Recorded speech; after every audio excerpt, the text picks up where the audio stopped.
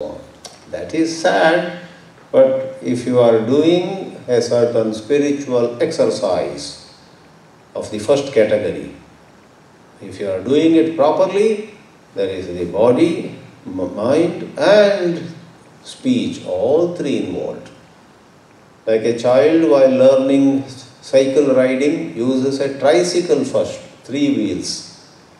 After getting a little bit of practice and when the child grows a little, the child uses bicycle, only 2 supports, 2 wheels. And if 1 in a million joins circus, they ride a motorcycle also. Generally you and I don't go that far.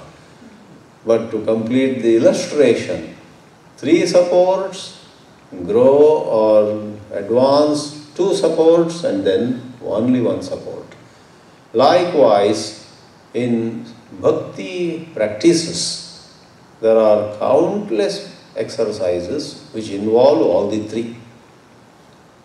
Whatever Muslims have that namaz, Christians too would have certain rituals. Therefore, kaya, vang, manaha, all three are involved in a category called pujanam. So pujanam is not limited to just the puja that you may see in the temple or you may do at home. Pujanam here in this context is representative of a wider group. Then comes japaha, pujanam japaha, chintanam kramat. Japaha is where body is quiet. Of course, you may move the body a little bit, you may move a rosary, you may a little bit of gesture you may make, but that is not required.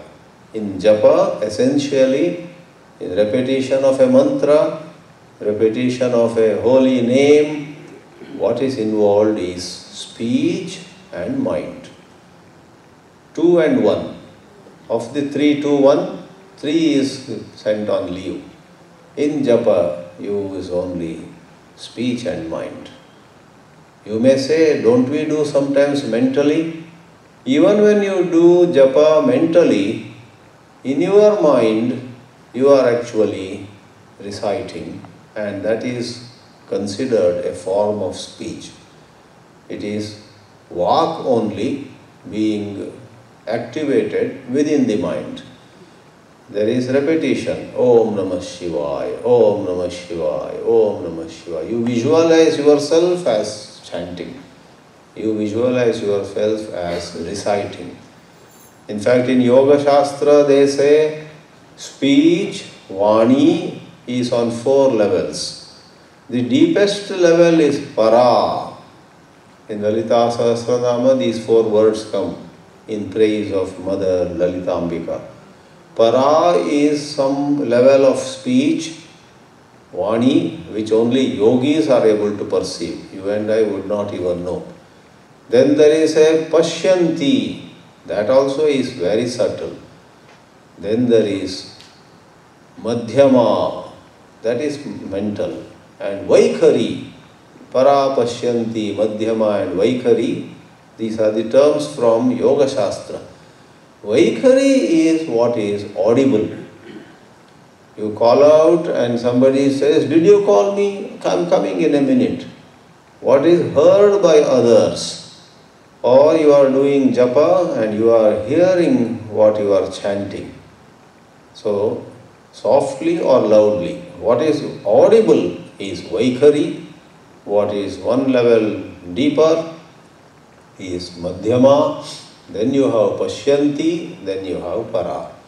All this we said just to convey that japa, even if done in your mind, is considered primarily vachika karma, an exercise of speech with the support and involvement of the mind.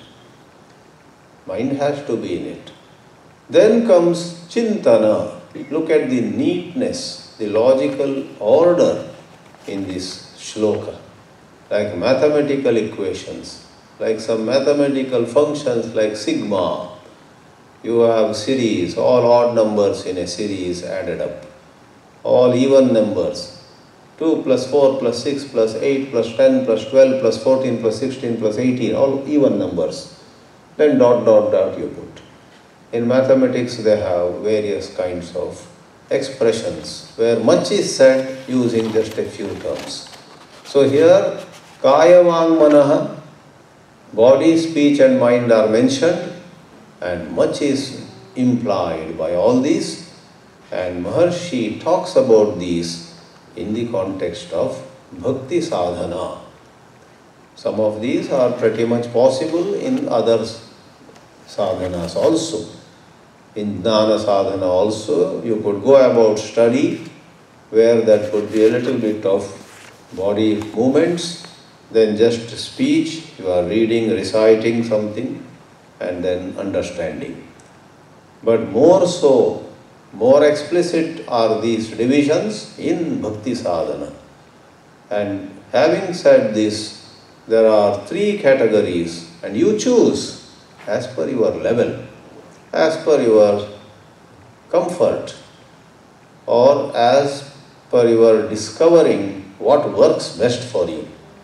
If somebody says, I always go for the highest level, I am going to be straight away taking up meditation. Good, we appreciate your enthusiasm, but you actually try, in the name of meditation, you may actually go to sleep. You may not be ready for meditation. It is one thing to aspire to meditate, but quite another to really successfully meditate. Swami Chinmayanandaji used to say, a plane, an aeroplane, has to be airworthy before it takes off. You and I have on occasions experienced how we would have even boarded a flight, and we are waiting for the flight to take off. Then there comes an announcement. Some years ago I went through that, I think in Charlotte Airport, North Carolina. Seated comfortably inside. Then there was an announcement with profuse apologies. This plane has some technical snag. All of you kindly leave, go out, go to another gate, maybe from C21 to C43 or somewhere, walk some distance. Another plane is over there, all ready, and you go and occupy the same seat numbers, but leave this aircraft and go and board that aircraft. We say, what is wrong with this? Technicians have said, this flight cannot take off now. Some fixing is required. So a little bit delay, we go over there and it takes off after half an hour, 45 minutes. So is our case, because here and there, during a lecture or while reading a book, we felt very inspired and we may make a resolve. I am now going to spend rest of my life in meditation. Leave rest of your life. This evening you try, you won't be able to meditate. You will sit and you want to go to heights of consciousness, but either you get bored or sleepy, or you may get wild thoughts, all materialistic thoughts.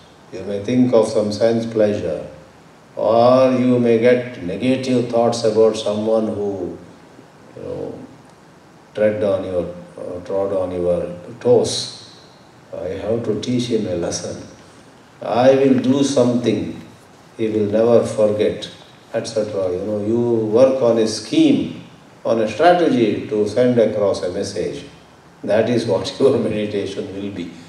Therefore, unless there is a lot of inner change, lot of load shedding, you have to get rid of raga dvesha. You have to get rid of various, in today's psychology language, complexes. All of us have some inferiority here, some superiority over there. We have lots of notions and concepts in our head, and they are the things that pull us down. And life teaches us lessons. Sometimes you and I are actually fit but we think that we are not fit. Some other time we are not fit, but we imagine that we are better than anybody else. We try to push our way. Life teaches us lessons in both these spheres.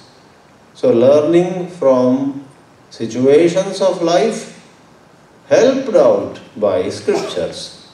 Scriptures like Bhagavad Gita throw light on a lot of psychological issues. There was a Swami called Swami Rama in Pennsylvania. Swami Rama. He wrote a book on Bhagavad Gita. Recently I had a chance to just glance at it. And to my surprise, he wrote something which I had sort of sensed long back. He has explicitly said, Bhagavad Gita is all about removing varieties of complexes in our psychology. Various complexes. You fear where you ought not to fear. You are jealous where you have no reason really to be jealous. But because of some programming, some conditionings. Sometimes lastly, to give an example, a poor man and very less qualified is daring to go ahead with a venture. A rich man with lot of academic qualification looks left and right. I don't know whether I can run this show. All because of complexes. So, the science of bhakti says, go slow. Try if you want, nobody stops you. But when you find that when you sit for meditation, you only get sleep, be honest. Come to a lower level and do some puja, do some pilgrimage. In Maharashtra they have that Varkari Sampradaya. Whole lot of people saying Vittala, Vittala, Vittala, Panduranga, Vittala. They go from one town to another town. I think they go to Pandharpur, maybe starting in their own villages, various villages. Or do they start at a particular point? Alandi. They come to Alandi, Dhaneshwar's place, then they move towards Pandharpur. It's an unimaginable sight. The faith they have, the dedication they have. So that is also pujanam, because there is bodily involvement.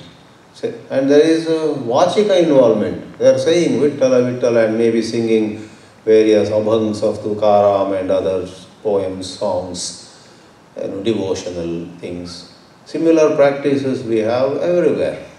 In 2007 I had a chance to visit South Africa for 10 days. Durban, where 60% of population is of Indian origin. One day they took me to some holy place of the majority black population there, and over there I noticed huge number of blacks, the natives of South Africa. They were all wearing long white gowns and all of them were doing a pilgrimage to that little mountain. And it is very similar to how we have this Varkari or some other place, some other procession going in groups. And one Hindu Swami of Shiva Divine Love Society origin had built a beautiful relation. He was alive that time, I met him also, disciple of Swami Shivananda.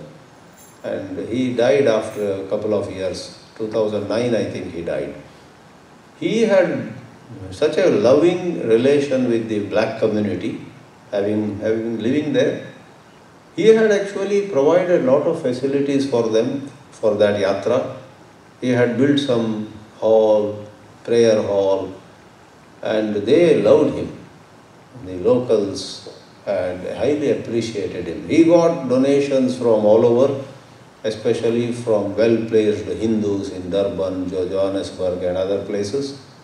And rather than spending for just the Hindu community, he had done many things, not only over there. I was told at so many places, left and right, he had, set in motion various charitable enterprises.